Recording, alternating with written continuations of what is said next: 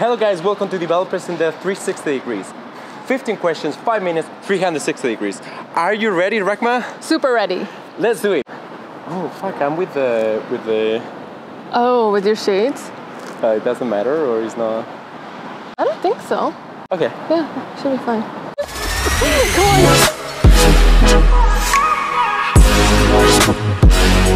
When did you start coding and why? I started coding during my first year in college. So before that, I was actually never exposed to coding. And so coding for me was a very alien and a very unfamiliar concept. For me, the concept of a programmer just looking into a dark screen, that was my worldview. And that's probably a lot more of an ignorant view that a lot of people hold who don't have kind of full appreciation about coding. But yeah, it was first year in college. What are your favorite programming languages? I quite like Java. I recently started picking up Go, and I quite enjoy that as well.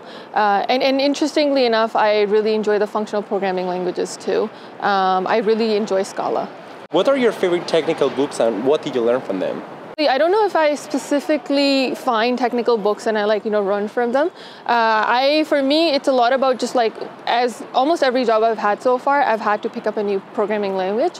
And it's about getting more familiar with the language on the job. So looking at how it's been developed, what's the ecosystem at work for it? What is a greater community for it? Stack Overflow has always become your next best friend to figure out and learn something more. So I've always been played by the ear and learn about it as I go along. What is the most important advice anybody in the world has given you? This was given to me by my first manager as I was about to transition roles and move on to a different job. And he told me one thing. He's like, Rahma, at the end of the day, it's all about people. So whatever you do, whatever code you write, whatever projects you lead, just remember that you're going to be dealing with people at the end of the day. And you need to be kind of very wary of the personal aspect of people. And I think that is something I apply both professionally and personally. It's not about you, it's about the people. Exactly. What project would you consider your most significant career accomplishment to date? I would say it would be leading the 529 project. And so the 529 product I'll actually explain to the folks who are not so familiar with it. It's effectively a college savings plan. That's what they're called in the States. It's a college savings investment plan. So any money, and by the way, anyone can actually invest in that. So parents, grandparents, you could do that for your niece or nephew. And any money that you appreciate or any investments that appreciate based on the market gains, as long as you take the money out and you use it for college funds or college related expenses, you don't have to pay a tax on those investments, appreciation. And I think for me, it was about really leading a big product in the company, and also the fact that this is college education is just something that's very important to me. I think it's a very strong initiative. And with the growing cost of college in the States, it's very important that people are able to invest in a plan to secure their child's future college education. What is the thing that passionates you most in your day life?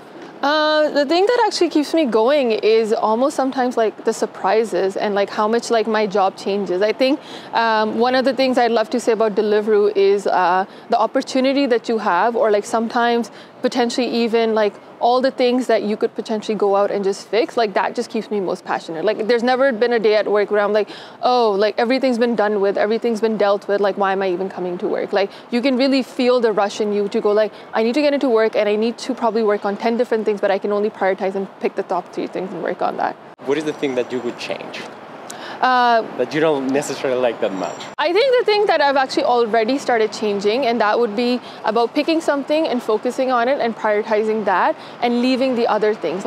So again, when I go to work, I can identify about 10 different things that I could work on, but realistically, I can only accomplish or make progress on about 3 of those things. So I need to pick out what my 3 top things are, focus on those, and actively say no to everything else. So it goes back to the Steve Jobs advice, which is you need to learn how to say no. When you're not working, what are the 3 hobbies that you enjoy most? I've recently gotten a lot more into running. I really enjoy that.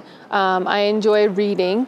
And then I think the other thing I'd like to say would be actually just connecting back with family and friends.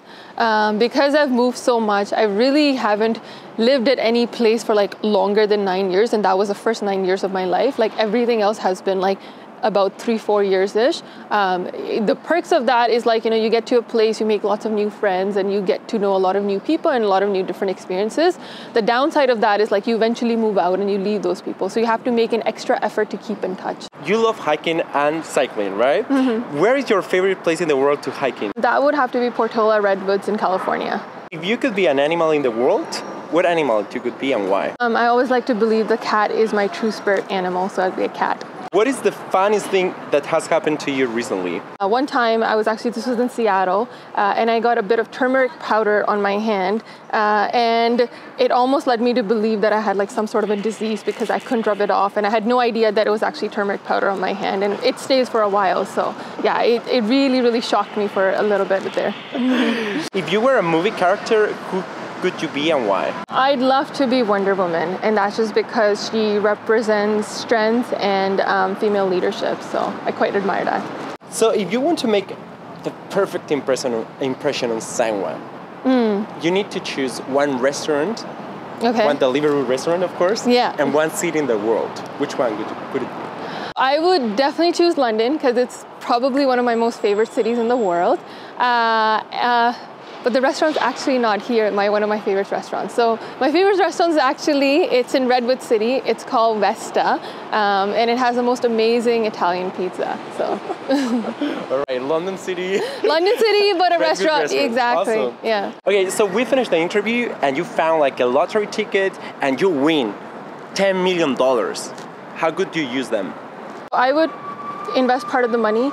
I would donate part of the money. And then I would put the rest of the money towards better causes, such as child education for especially like the female child. What is the advice that you would give to yourself if you were starting your career? So the advice that I'd give to myself is the fact that like at the end of the day, it boils down to all hard work.